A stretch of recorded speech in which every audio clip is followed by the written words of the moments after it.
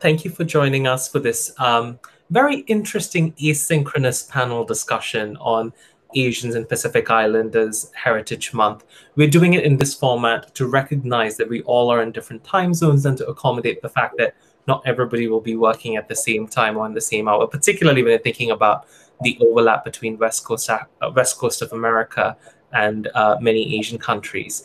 So thank you for taking the time to be with us. Let me just start off by asking a very straightforward question. Tell us a little bit about yourself, where you're from, what your heritage is.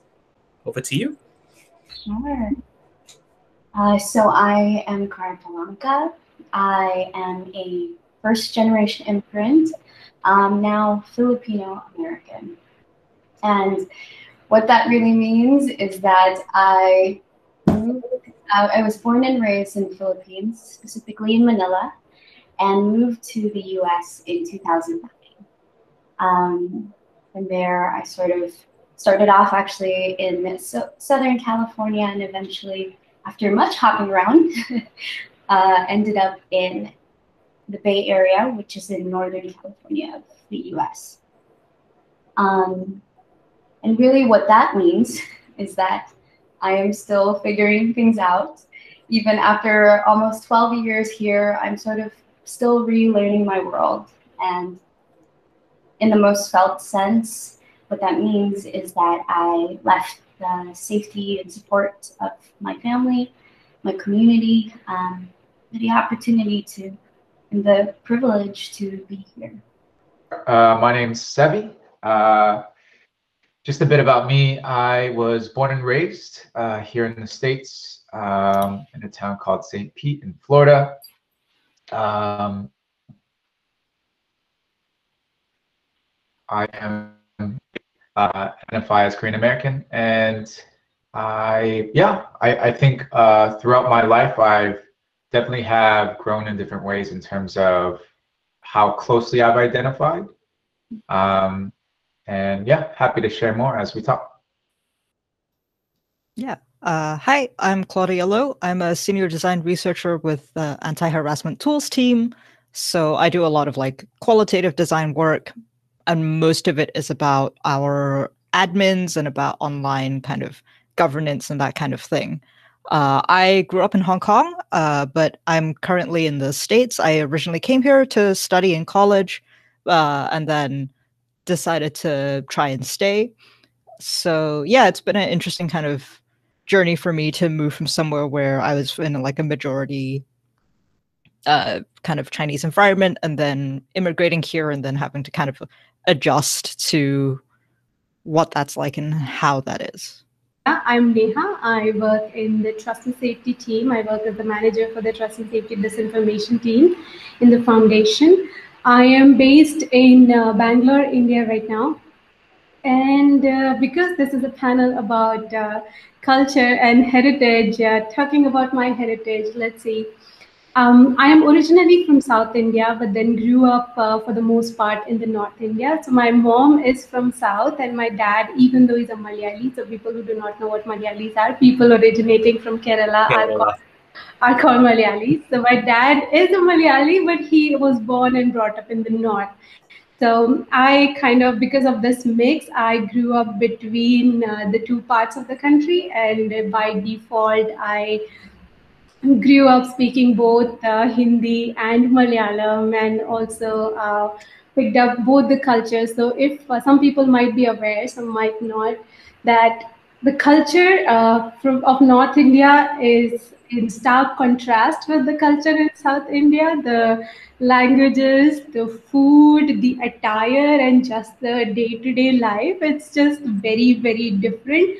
But because I grew up living those two lives, maybe in general, but growing up, I did not realize that those are two different lives. For me, it was just the norm. So I picked up everything by default. And even in Bhopal, which is again a very multicultural city, it has a very heavy Mughal influence and Mughal heritage. I picked up speaking Urdu, and most of my school friends spoke a lot of different languages. I picked up Marathi from my school friends, and then because you study in convent school in India, because we still have those English influence of the British culture. So it's mandatory to speak English and follow that very strict tradition.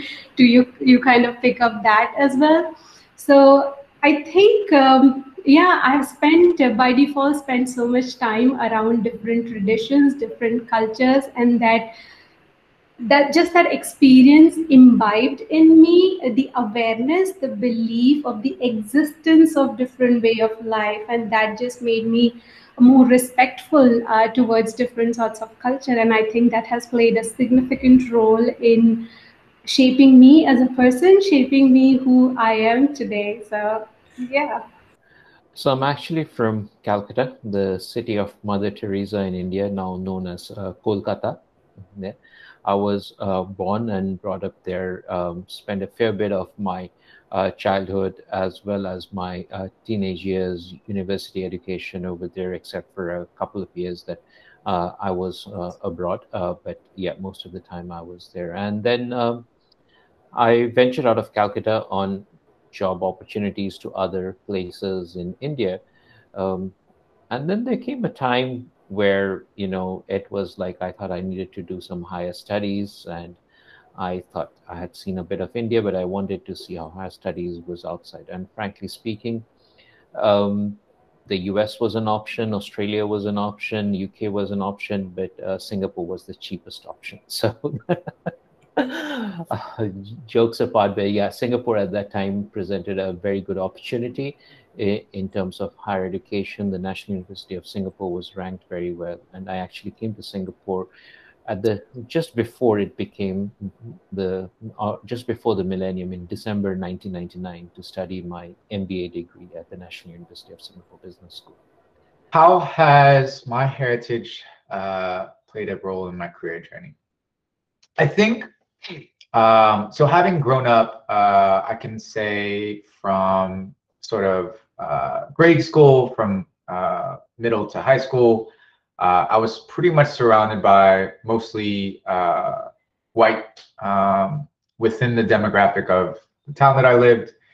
And so that was at that point, I think I had just really gravitated towards those predominant careers. And so if I would go over to my friend's place, maybe his dad was a lawyer or an engineer, or likewise, I had friends that might work in the hospital. And I can say for my family, we're entrepreneurs. My dad had a convenience store that he ran and owned, as well as a sushi restaurant. And likewise, my mom was a hairstylist for chemo patients. And so it was a very different thing in which I had recognized and saw other people, whereas what my parents were able to do. And I sort of had this idea where having my grandparents and my parents immigrating to the US, so that I then can maybe pursue those different types of things.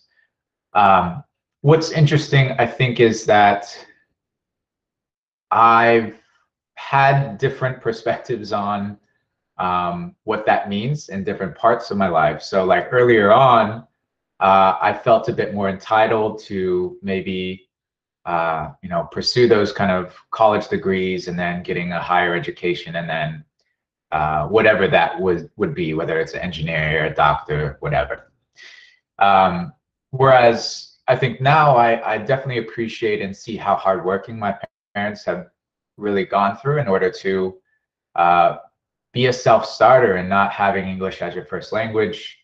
And I have a greater sense of appreciation for those types of things. And so all of that to say, like, I think that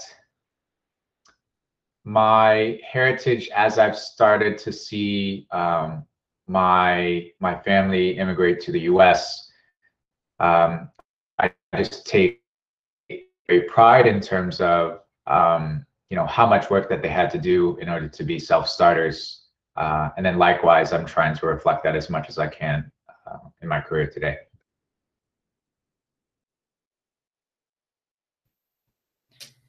See, it's funny because I really hadn't thought about my kind of career journey in these terms until you like brought it up as a question for the panel. So I initially, when I went to the US, so I'm the first person in my family to spend like significant time here. I have some cousins who grew up in Canada, which fairly common story, I think, especially for people from Hong Kong and southern China. But they've actually all since gone back to start careers and families in Hong Kong. So even kind of within my extended family, everyone's kind of converged back, and I'm the one who still kind of like stayed outside. And by outside, I mean like, you know, opposite side of the globe outside. So I'm a little bit distant. But I think over the years, I've kind of grown to see things very differently. Like, I know we harp about the Asian parent stereotype, but I think a lot of it was when I first studied, because I was studying sort of basically new media all my way through college in the US and then further into kind of an advanced degree, that I think it was hard to explain what it was I was studying and kind of how it might translate to, like, we'll say stability, because I think that's ultimately what they were concerned about, that I would be okay. And I think kind of, especially since kind of being able to make a career out of the things I studied, that communication has gotten a lot better. But there are still always challenges. So it's funny now that the one constant in my life is just like how to work out time zone calculations really, really fast. Like that's honestly like the greatest boon in this kind of cross-country journey I've been on, is just like being really good at doing GMT +8 to like -7 or 8, which is where I am now on the West Coast.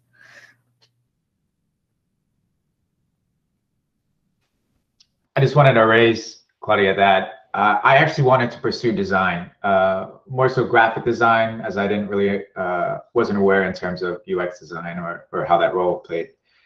But the stereotype very much played out, where I think, you know, my parents who had sort of experienced the challenges of like being self-starters, creating a business, they're like, yeah, I don't think I want you to go through this. So I know for a fact that I've seen, you know, people driving nice cars or live in nice houses, and they tend to have these types of jobs. So I'm gonna push you in that direction. And at least that's my understanding from my parents' specific experience. And I did end up pursuing like computer engineering. Although I'm starting to find myself like slowly weaning back to as much design as I can incorporate into my life. But I wanted to ask you a little bit about the disinformation piece and your work in TNC, Trust and Safety. I know that disinformation is a problem in India, and correct me if I'm wrong, it's almost become a problem that has grown simultaneously with the growth in connectivity, the growth in internet use in India. Could you tell us a little bit about that and your experience with that and what you think the challenges are there? Yeah, absolutely. And you're right in the sense that the spread of the disinformation has definitely been parallel to the spread of the connectivity in general. But there's a huge problem of disinformation in India, but because in trust and safety disinformation space, we are looking at the disinformation across the world, I can tell you that India is not unique in that sense. The whole world in general is battling with the challenge of disinformation right now. And it has to do with both the volume of the amount of information, volume of the information that's coming on the platform every day. And there are organized groups and entities that have vested interest in supplying a particular kind of information to the people at a rapid pace. And also the attention span of the people, with the spur in the internet, with the growth of the internet, the attention span of the people has really reduced. We are always on the lookout of catchy information that we may not necessarily read and comprehend, but we want to send it to 4 more friends instantly because we want to be the first person to supply that piece of information. And that has become the standard mechanism of how in general information is being spread across the world, right? And there's a saying in disinformation that a false information travels 5 times faster than the actual information, and when it's true, when just wrong information just faster travel faster. What kind of role do you think free knowledge projects and the work that we do can play in elevating the histories of Asian Pacific Islander people? I've been thinking a lot about this this is the politically dicey disclaimer. So obviously being from Hong Kong, I was following the developments of, we'll say, summer to the end of 2019 with a lot of interest. And one of the things I actually noticed was a lot of independent photographers, not necessarily attached to any news outlets, but like small photography kind of crews, that kind of thing, people who were trying to document what was going on. A lot of them were posting super high resolution images at, really rapidly onto Wikimedia Commons. And all of them were being licensed under some kind of like CC label, open source. And I got the sense that a lot of it was about like, we want to be able to, obviously we want to share what's going on, with the world, but we also want to do it in a way where as many people are as free to use this as possible. Because one of the big things of that whole movement was that it was very much participatory. There was no centralized leadership. It was very much like, hey, if you want to go and help out by spreading the word, if you want to find out what's going on, if you want to find images or media to use in some way related to what's going on, you can. And there's no central authority for you that is going to like say, yes, you can do this, or no, you can't do this.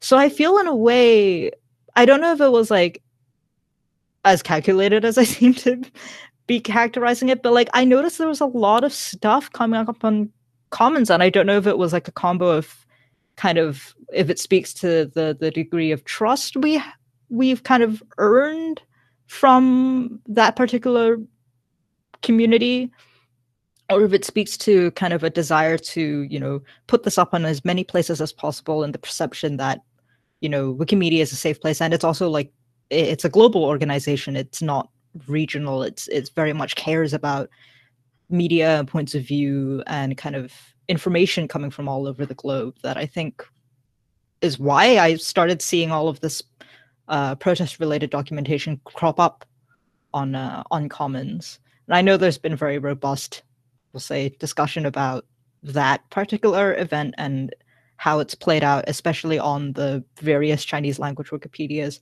which I will not go into, partly because my Chinese reading skills are not super duper great now, so I can't follow it.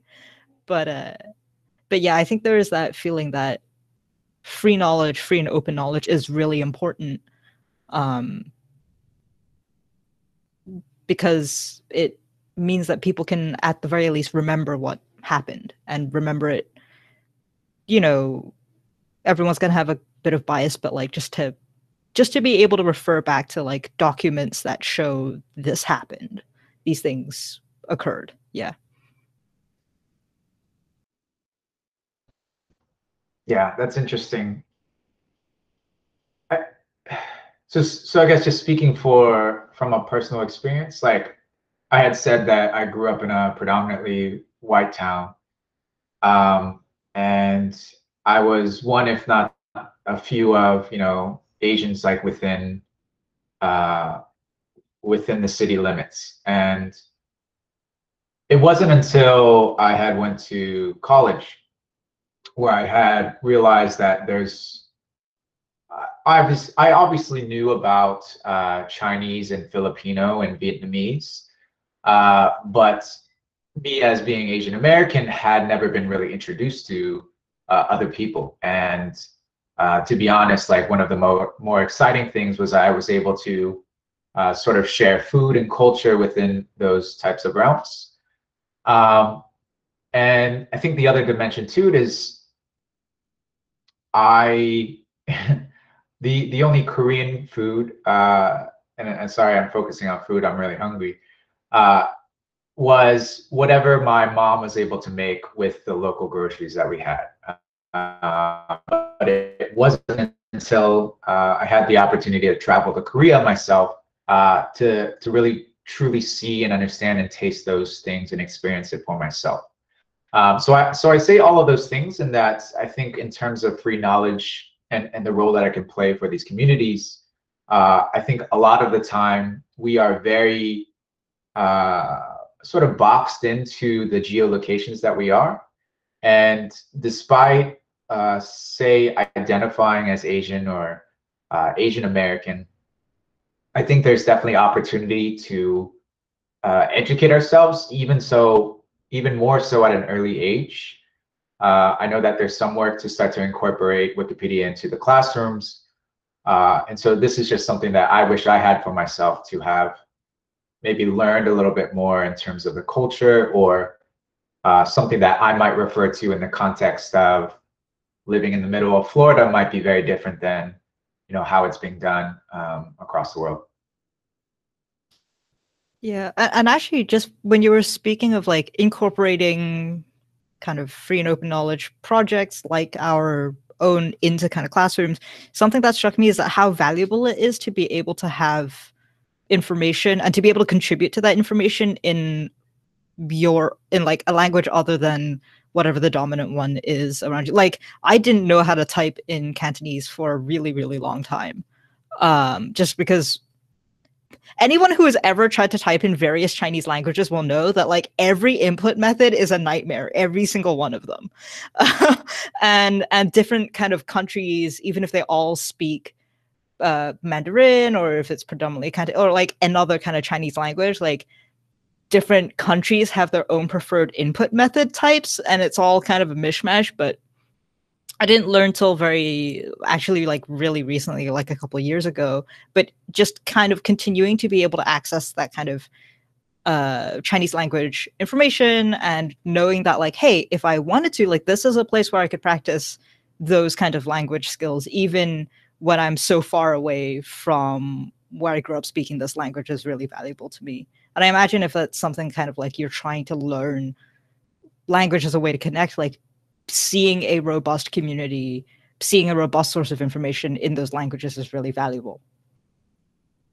One question that often I get asked, coming from India, is whether I speak Indian. What do you think about that question? And can you tell us a little bit about why people like us find it funny? Yeah, we find it funny, and it's very common. When I came to Singapore, I was always asked, "Do I speak Tamil?" Which, Vignesh, obviously you speak, but I don't speak. I speak Bengali, as you mentioned, and I also speak Hindi. But I think both of us have one common language, which is English. Of course, Hindi, you're also able to probably speak a few words, and I'm able to converse as well.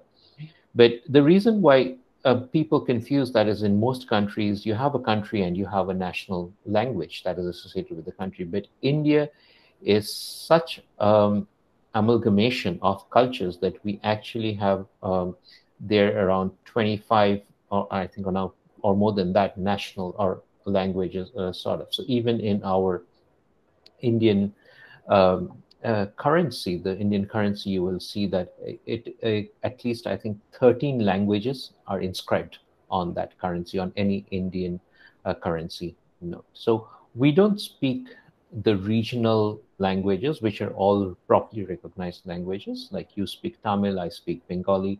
People in the northern part of India would speak more of Hindi, Punjabi, Gujarati, all of these, where people in the south would speak Tamil, Telugu, Malayalam, all of that. So, yeah, Kannada, of course. It's a hodgepodge. But one thing that unites us in India is that, I think, Hindi, because of Bollywood films and the entire film industry, which has been a big part of the Indian culture, and the fact that all said and done, the British administration system, which had English as the lingua franca, and that sort of continued in India. Could you tell us a little bit about, some interesting facts about Filipino culture and your heritage that might be surprising or interesting for people to learn and hear about? Oh, yeah.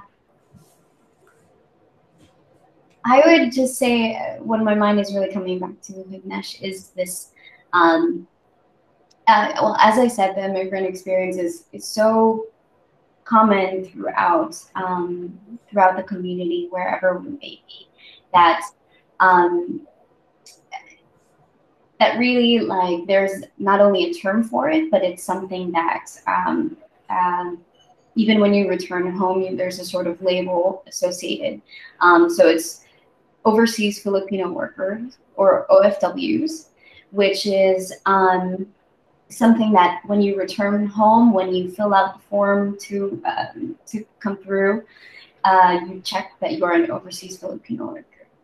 When you go to any government buildings or so on, it is something that you could fill out there.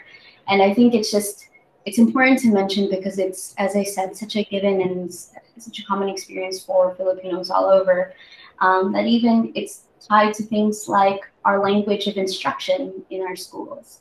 So as I said, Tagalog is the national language, and yet our language of instruction in schools from kindergarten on is English. So it's certainly a privilege to be able to have the opportunity to be in different places, to work in different places. And it's also just the reality that, as I mentioned, you are leaving perhaps the comfort of your family, what you know, often in service of that very same family and community. And I just, and I think it's something important to hold as well. Is it not strange when people look at you and call you diverse? Does that not feel strange to you? It feels strange to me. And I don't know how you feel about it.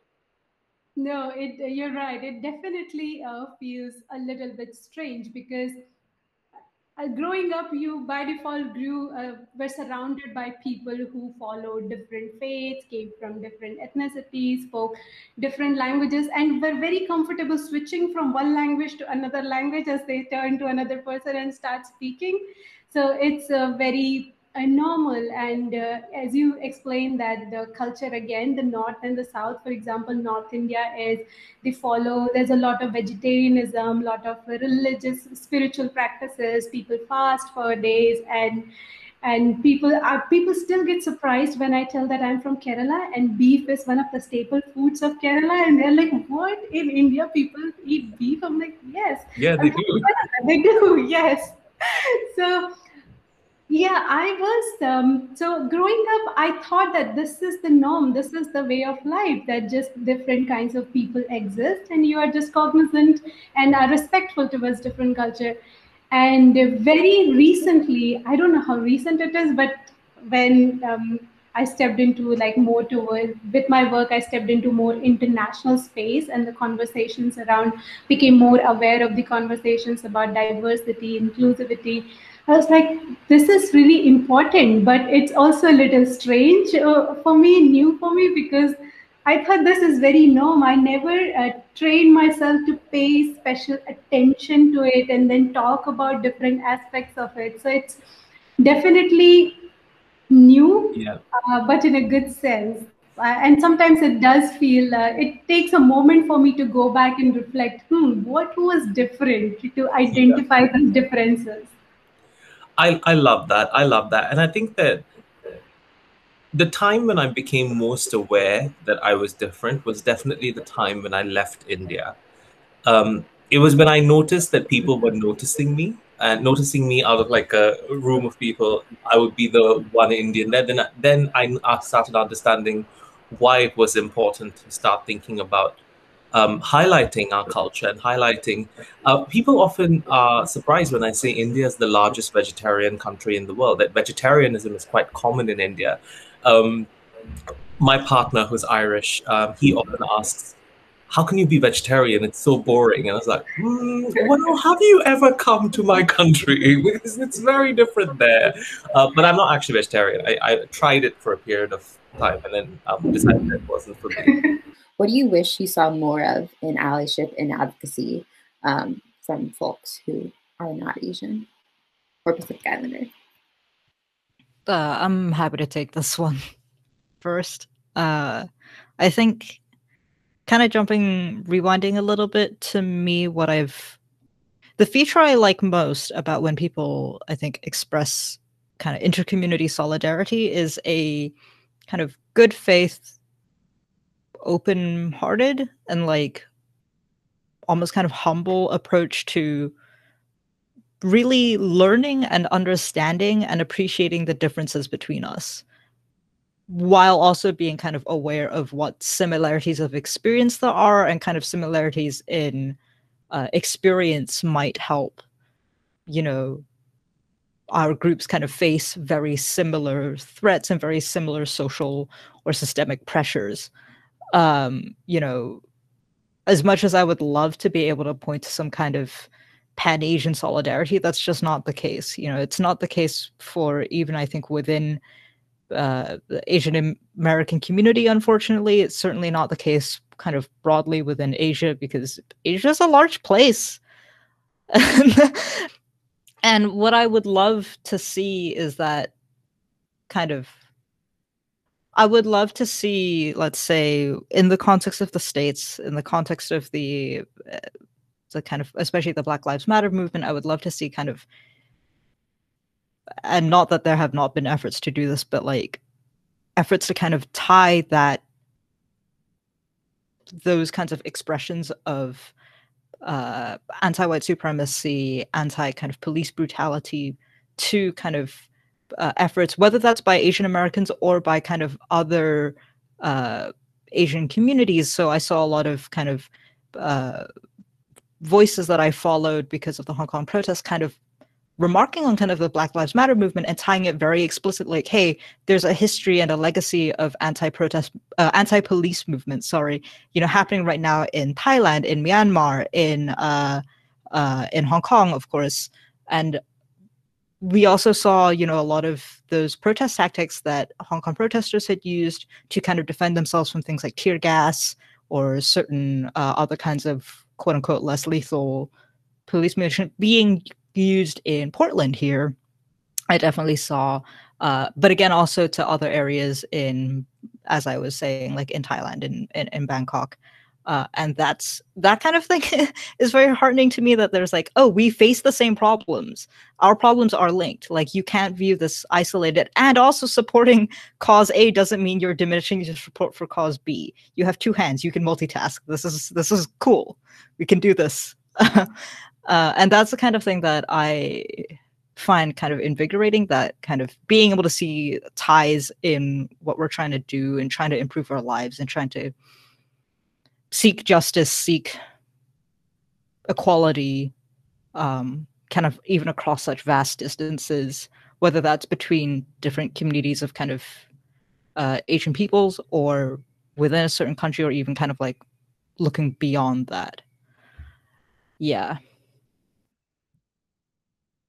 You know, as much as like I think I'm trying to link in between not only, let's say, my own heritage as being Korean and Korean American, as well as like Asian and Pacific Islander, but I think there's also this interface in which you have with non-Asian races, right? Is a bit weird to, let's say, jump on a call with friends or with family. And now that we're slowly becoming more vaccinated, like meeting up in person, there's an elephant in the room that sometimes it just isn't easy to bring up. It's you know, a simple question of just asking someone how they are. I think goes a long way, to be honest. I think the solidarity feels safe. There's trust in that people have the right intentions. If people mistaken, you know, either where you're from or trying to understand a bit more about you and your heritage, I think that so long as that there's a bit of openness and trust to say that people are simply just trying to learn and grow as people, I think is key. But I just want to ask, like, India's going through such a painful period at the moment. I know that's a unifying it's a unifying experience across the country. My sister is a frontline medical doctor in Chennai, and she works in the government hospital there. And she talks about how these last couple of months, the second wave has been a profound difference. People have experienced it profoundly different to even the first wave and the first lockdown. Could you tell me a little bit about how you personally, or the people around you, how are you staying resilient? What are your, are you even staying resilient in the face of this crisis? Yeah. India is definitely going through a very chaotic time with the second wave of COVID-19 pandemic. It was hard in the first wave itself, and it's really sad to see that we as a country did not prepare ourselves better for the second wave. And it was divisive because sometimes everything was being blamed on the central government, and central government did have the responsibility, but even within states there was lack of coordination, there was lack of trust in between, where people were blaming each other, and they were suffering, but then they were channeling their anger and frustration towards attacking different people. And sometimes there were attacks on certain minority communities as well, who were blamed for spreading this at a faster rate. And that was very, very heartbreaking to see, because that was taking the conversation away from the main problem.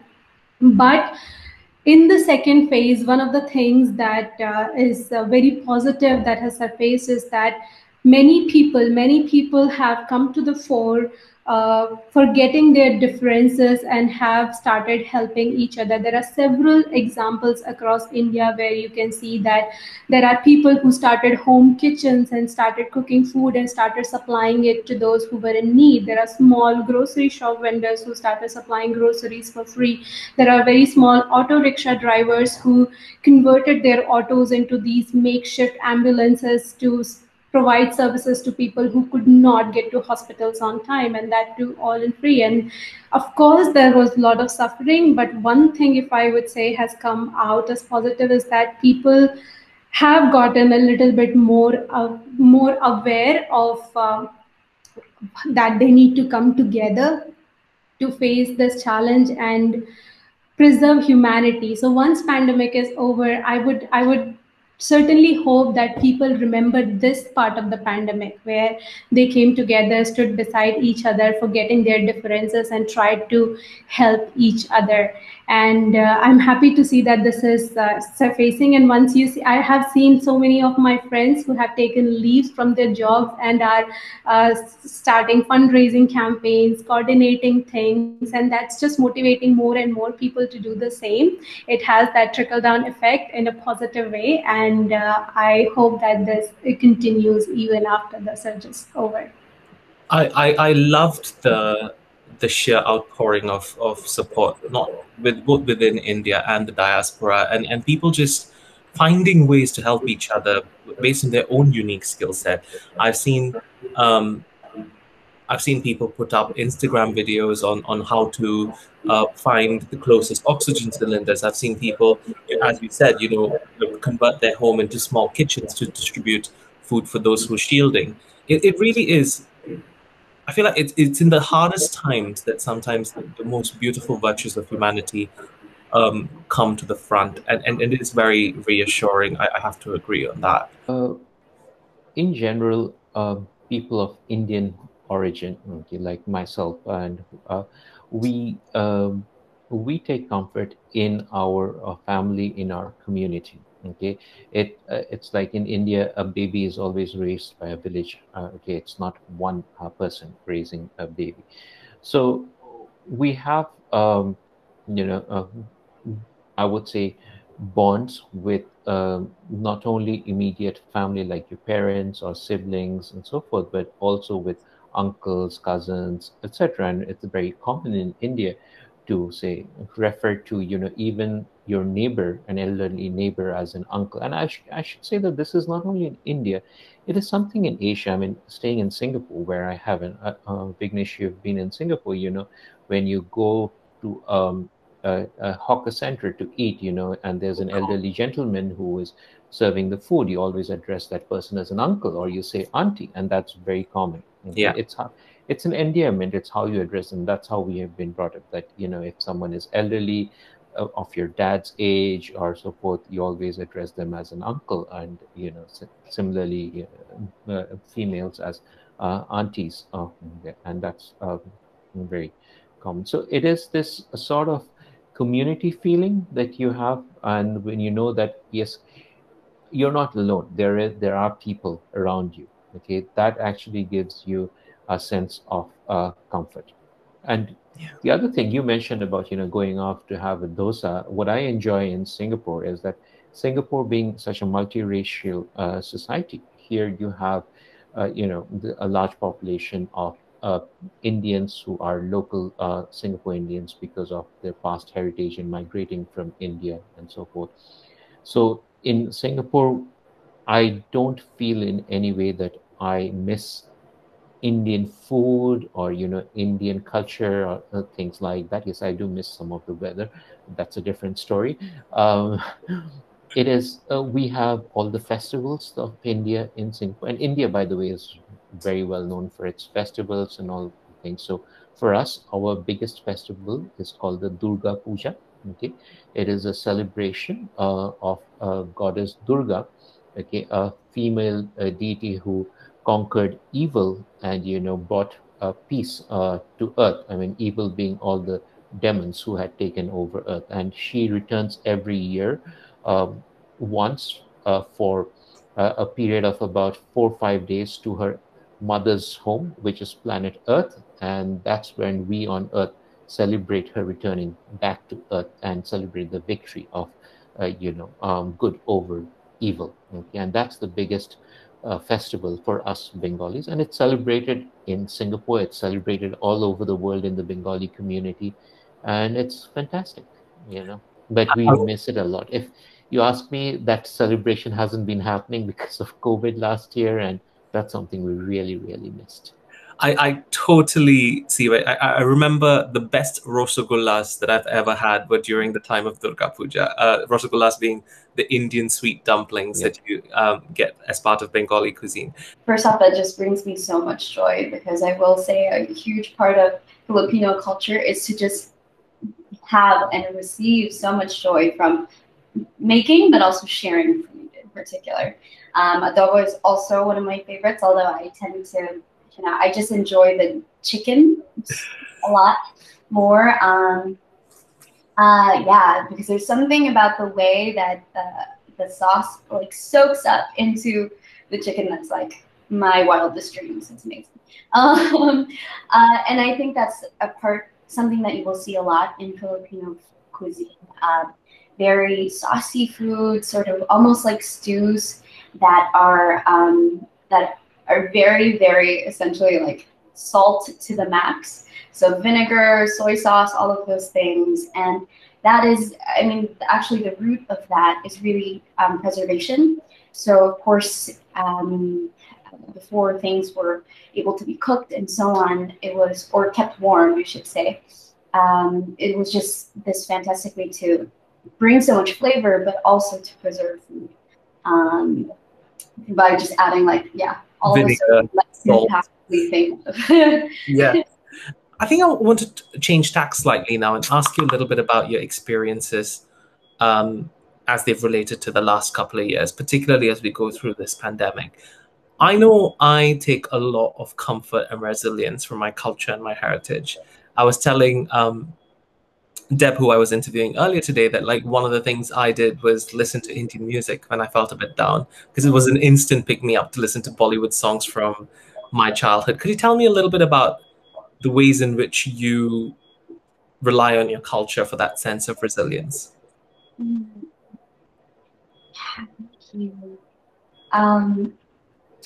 Well, there's a couple different things here. I think I want to, so part of why I mentioned what I did earlier about my experience is that, in particular, the immigrant experience, is that this is something that's truly almost a given for many Filipinos. I mean, definitely not unique in this way. It's one that for Filipinos all over the world and the communities they leave behind, it's almost a given, as I mentioned. And so I think there is a sense of resilience that I find in that, knowing that wherever I may be, frankly, there is bound to be a Filipino community, a strong Filipino community in many cases. And so I've found community there where I can. But in sort of relating back home, there's also this Filipino-rooted concept that, frankly, just I think guides my life in many ways, and that's the idea of kapwa. It's called, and kapwa is it's really a sort of oneness with anyone, with seeing the world as really a global community, seeing us all as interconnected in some way. That once again, I think just it's what I anchor myself to in the hardest of moments. But purely also just for some joy, so on, I definitely always come back to my food. As I said, we are people who enjoy our food very, very much. And cooking some adobo for myself is actually something that I think always will lift my spirits somewhat. And truly singing and dancing, it's almost a cliche thing that every Filipino that you know probably does some dancing or singing on the side. Like karaoke is a sport for us, absolutely. So yeah, I would say things. I think as of recent, I've found that having a medium of writing has been very therapeutic and cathartic. I think most of the times, I think this is purely just me as a person. I have a hard time having those conversations just because sometimes I'm maybe not sure. And so writing, I think, has brought me a lot of comfort to articulate what are the fears that I'm having, or maybe anxieties that are coming up, and sort of putting a name to the thing definitely helps. And then once that's on paper, I think then they're taking it into the conversation. So it's sort of like a pre-step. So whether that's talking with my family or my therapist, I think it's been a great tool for me to at least do a bit of reflection before I'm ready to maybe engage with others. I am popular media trash. So so confession time. The reason why I have a nice microphone rig is not for work video conferences. It's because I have a K-pop podcast with a friend. And that's why I know how to do all this audio recording. But no, like it happens to be a form of popular music I'm really into, that I like a lot, which feels slightly awkward talking about it in also like it's sort of a API context because it's like, no, I'm not Korean. I realize the problem with the whole like, oh, Asians are all the same kind of reaction, especially stateside. It's like, no, different groups. I know I look East Asian, but like this has nothing to do with my appreciation for it, except like maybe I heard some of these songs as a kid in the mall, but like that's not a much of a basis, to be honest. Aside from that, one thing I really loved doing pre-COVID times was I love to cook.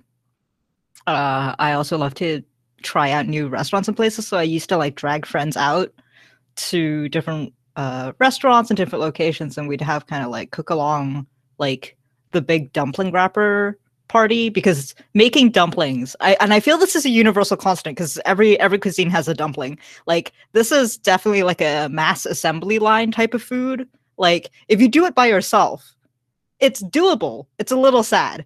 Like for maximum experience, you need multiple people. You need like some people mixing the filling. You need some people getting the wrappers ready. You get some people like actually make it. You get some people eating, and then you rotate around so everybody, takes turns. And I've always found it's very hard to be upset with food in your mouth. So even if it's not like even if it's not always like a place to broach necessarily serious topics or heavy topics, it is, I find, a fun way of kind of like comparing across cultures, sharing across cultures, sharing within different Asian cultures, like everyone showing up at a potluck with like a thing you know how to make, like not even like a thing you grew up making, but like, you know, bringing something of yours that you can share that people can appreciate, I think is always really powerful and just fun.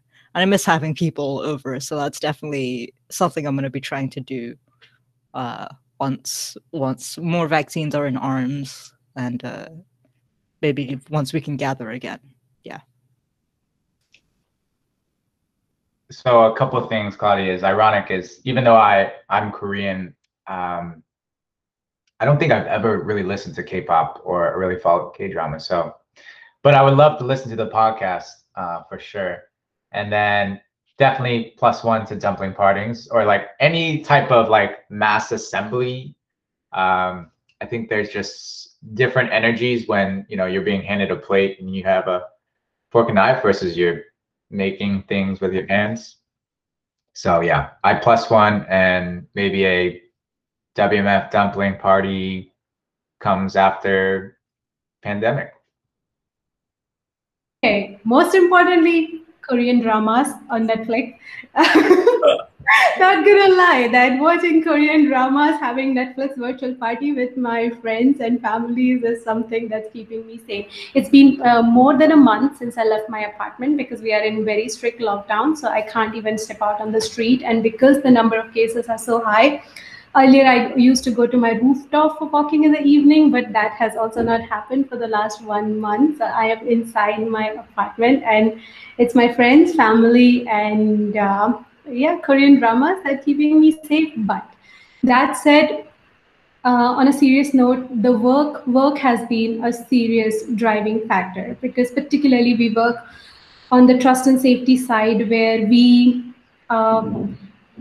see things that are not nice. We see incidences. We see the bad side of things, honestly, and just being able to do something, being able to increase the level of security for our users, for our communities, for the project, for the platform, being able to reduce toxic behavior, abuse, and harassment, or being able to contribute just a little towards making internet and thereby the world a little bit safer place. The feeling of being able to do something every day has been a factor that's keeping me going, and I hope that this will keep me going in the long run as well.